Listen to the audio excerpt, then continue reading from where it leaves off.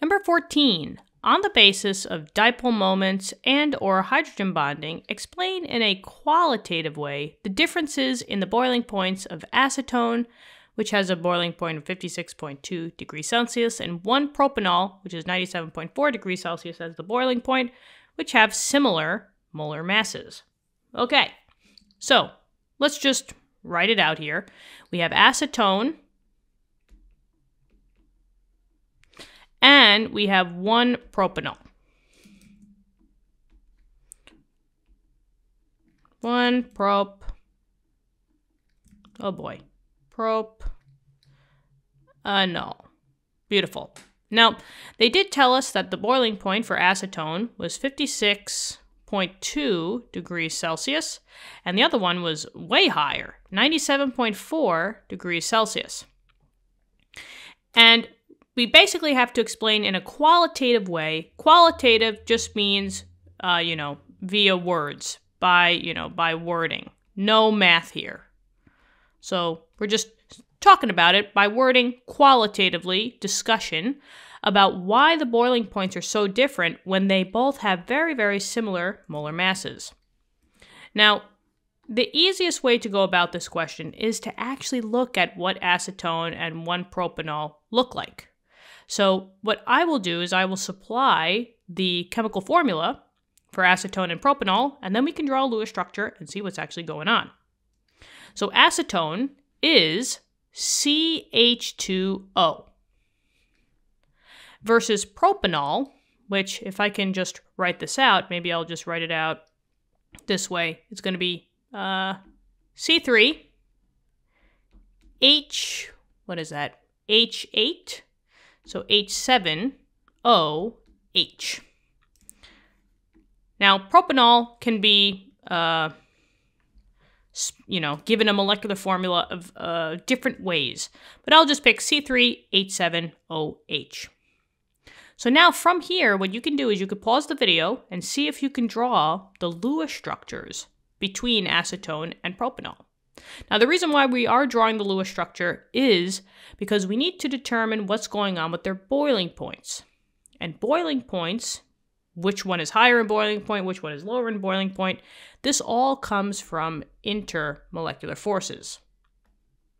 And it's kind of like a domino effect, is if we are discussing intermolecular forces, what we're really trying to see is we're trying to just focus on what these structures look like. It would be way easier to just see what acetone looks like, see what 1-propanol looks like, and from there, find out what intermolecular forces they have. So, let's see. Now, we have tons of videos on our channel just trying to learn how to draw Lewis structures. So if you do need more guidance, you can always go back to that. But just, pause the video, see if you could figure these out, and see if your answer matches mine.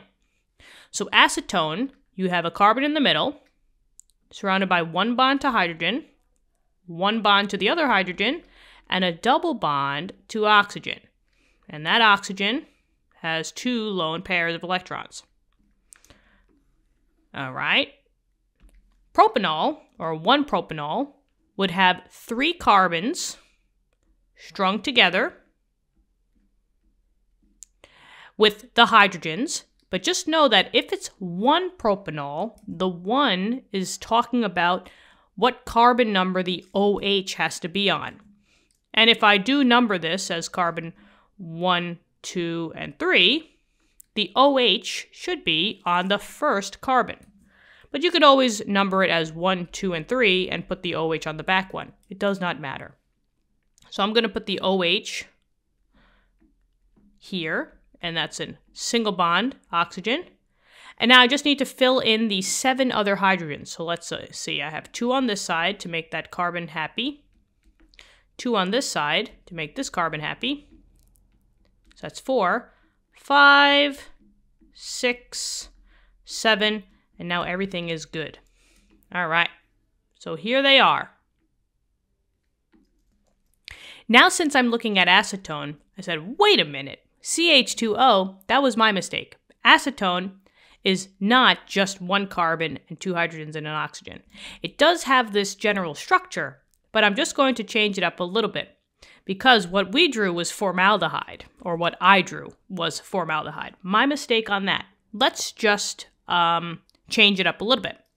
Now, instead of the 2 hydrogens, what I'm going to do is I'm just going to bring this out, and I'm just going to say that instead, you have 2 CH3 groups.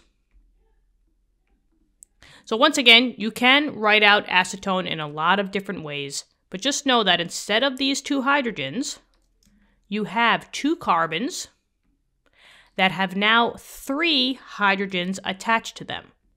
So 1, 2, 3, and then we'll do 1, 2, 3. Did anybody catch that? But we caught it, and that's the only thing that matters. All right, so now we have acetone and propanol. Now let's see, what types of intermolecular forces do these have? Well, dispersion forces are the most common, and that's because all compounds and all molecules, no matter what they are, they all will have dispersion forces. So what I'm going to do is I'm just going to say that both acetone and 1-propanol have dispersion forces. So dispersion and dispersion. So that makes them no difference. Now let's go on to dipole-dipole attractions.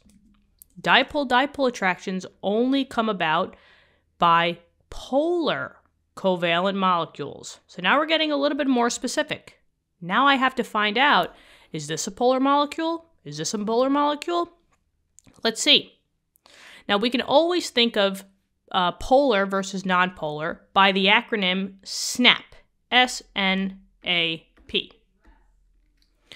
Now the N and the P are the nonpolar, so that's the classifying of one of them, and the polar for the other one. Just know that the S and the N go together, and the A and the P go together. If you are a nonpolar molecule, the whole molecule has to be symmetrical, or it just has to have symmetry. So if your molecule is perfectly symmetrical, it is nonpolar. On the flip side, if your molecule is asymmetrical, or let's just say asymmetry here, your molecule will be classified as polar. So in this case, since we are looking for polar molecules for dipole-dipole attractions, we're looking for asymmetrical molecules. So now let's just dive in. Let's see what's going on here. So I look at acetone, and I see that if I do cut it this way, it looks pretty symmetrical. I have the same thing on this side and on this side. But the idea is that if you cut it one way in which you can see something that's asymmetrical, it's automatically not symmetrical, which would be cutting it this way. If I cut it horizontally, I have the oxygen on the top, but I don't have any oxygens on the bottom. And this would make it a polar molecule.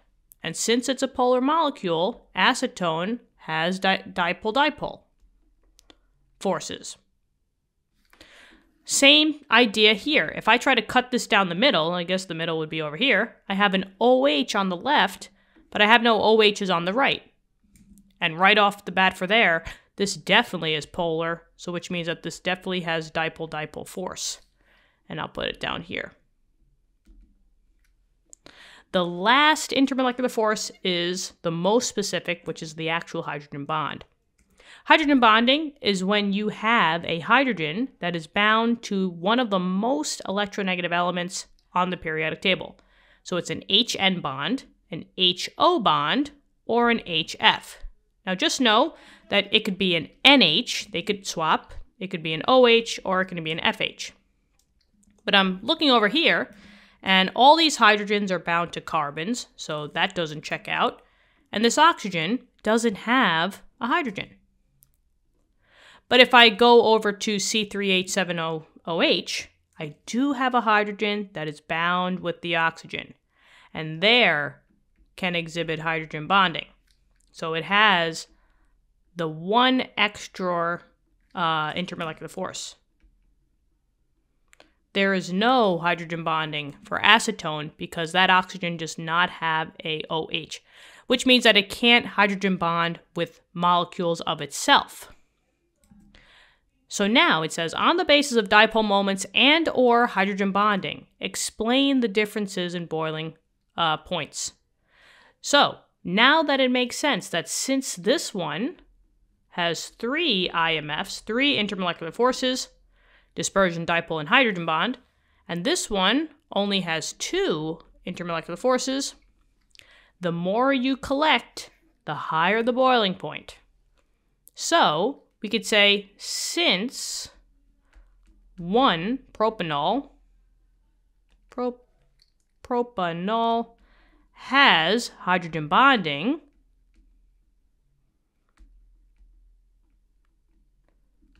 it has a higher boiling point. And that's basically it. Acetone does not have hydrogen bonding, so therefore the boiling point would drop. And there you go. What'd you think? I hope this helped you out. Let me know in the comments. Subscribe to the channel if you want to help us out. And I hope you're having a great day out there. Let's keep studying hard. Thank you for viewing the video, and I'll talk to you soon, all right? Take care. Bye-bye.